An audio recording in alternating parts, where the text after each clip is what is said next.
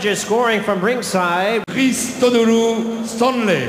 And the referee in charge of this bout, wearing solid white trunks, hailing from Pittsburgh, California. Please welcome the WBA numbers with a record of 21. The WBA number, just a year older, wearing the red trunks, stranger to this environment. Some kind of left hook.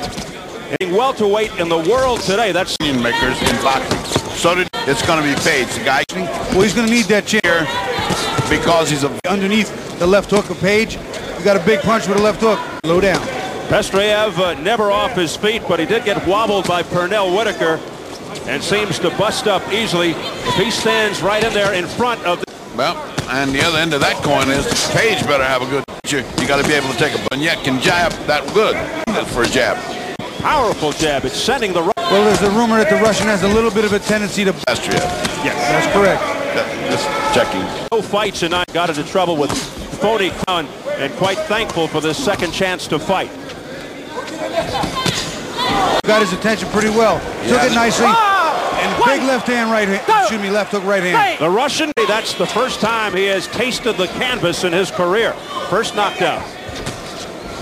Page worked him back to the ropes, used a jab and a strong right hand, used the ropes as a back. I think he sensed it. He put in, well, that front, the left hand gets his head up in the air a little bit. He snaps him up there, but that right hand off the top of his forehead, I think, kind of. Of his face, the #1 contender. A rude awakening for. A moment ago was a pretty right hand lead by the Russian to the bottom, but the danger there, and there's a nice right hand to the head. Yeah. Danger there. A left hook that sends him sprawling to the canvas, and forget about it. No way he's getting up from this one. It is all over. Even Luis Zacharias was out at the count of 8. Because watch Page's left. He begins with a left. He's setting it up now. There's the left, right there. Now look at him. That's all gone. Left and a right on the way down. But look at the way his head bounced. It's not traditional. Normally when a guy fires a right hand, you fire right hand back. He throws a left hook over the right hand, something that I used to do, and I think it's very effective. No one's expecting it. And look at that head slam. As we see, the left hand's the only thing you need. He could have stepped back and he was gone. He was on the way. Those other 2 punches did not land with any force.